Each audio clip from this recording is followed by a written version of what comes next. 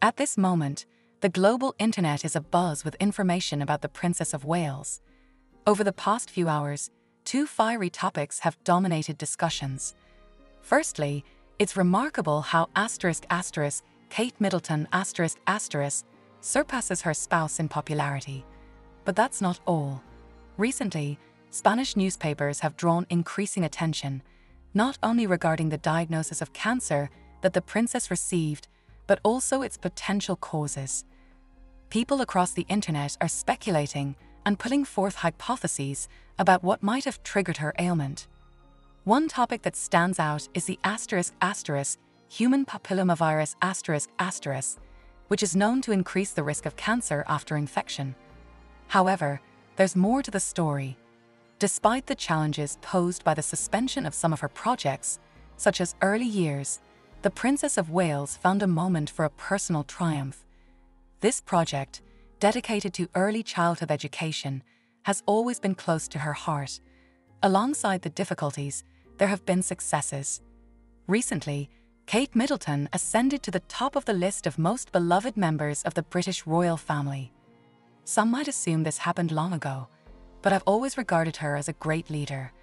Even Charles II acknowledged her as an outstanding member of the royal family. However, polls don't always reflect reality, and William recently won in terms of popularity. He, in turn, has become the villain in this saga. Let's not forget that social media has always been rife with theories about his malevolence, ranging from allegations that he held her hostage to other accusations.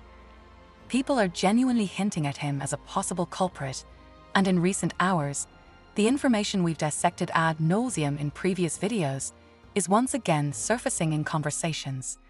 Some claim that her relationship with William could be the cause of Kate Middleton's cancer. This doesn't imply a direct link between them, but many are pondering it.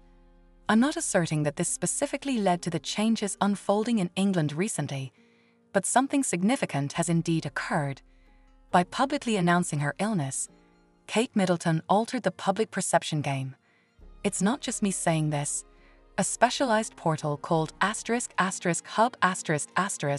conducted popularity surveys within the monarchy.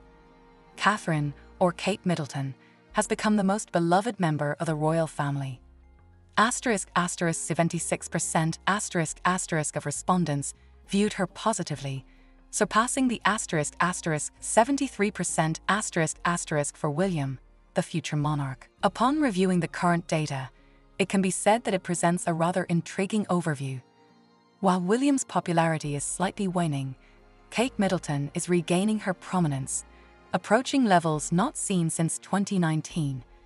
This is indeed a crucial aspect. Similar dynamics can be observed everywhere. It appears that the cancer case has also contributed to a positive perception of the royal family as a whole, including Charles II, who remains in the spotlight, 63%. And by all indications, this trend continues to evolve. I don't wish to be overly critical, but the British press tends to cast the Duke and Duchess of Sussex in a negative light, while Prince Harry and Meghan Markle receive only 31% and 26% positive ratings, respectively. These figures are quite high considering the amount of criticism directed their way. It's worth noting that even 36% and 20% support for Harry are positive signs, despite all that's been said about him in the press. Overall, the information that has reached us raises numerous questions.